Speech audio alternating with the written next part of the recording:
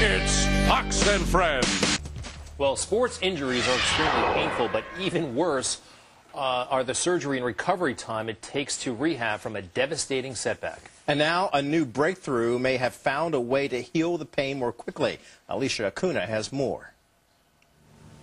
Passing through this needle into Josh Velasquez's knee, 40 million stem cells. The injection is part of a breakthrough treatment in orthopedic medicine, going to work on an old injury that once would have required surgery. Yeah, I'll get up and go to work. I got some work to finish. Dr. Chris Centeno, who developed this procedure, extracted the stem cells from Josh's own bone marrow and says it could one day replace knee and hip surgeries altogether.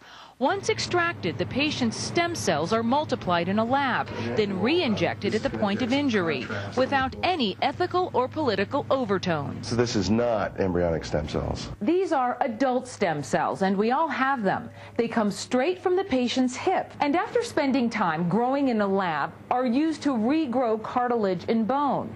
Everyone who undergoes this procedure gets their own stem cells back, just more of them. So they set up a repair process. They act as both construction managers in that process and as laborers, if you will, because they can turn into the end product that you need.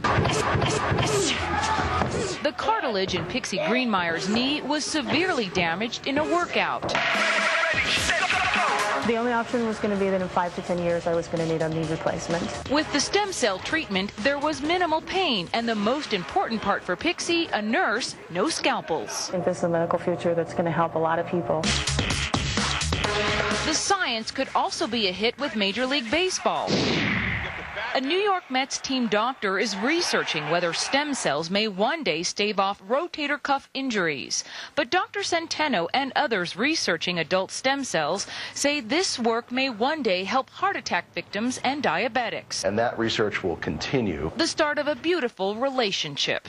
In Denver, Alicia Acuna, Fox News. Did you see that lady going after that that knee pad thing? Yeah. What sport is that? It's part of kickboxing because you can use your knees in kickboxing. Oh, yeah.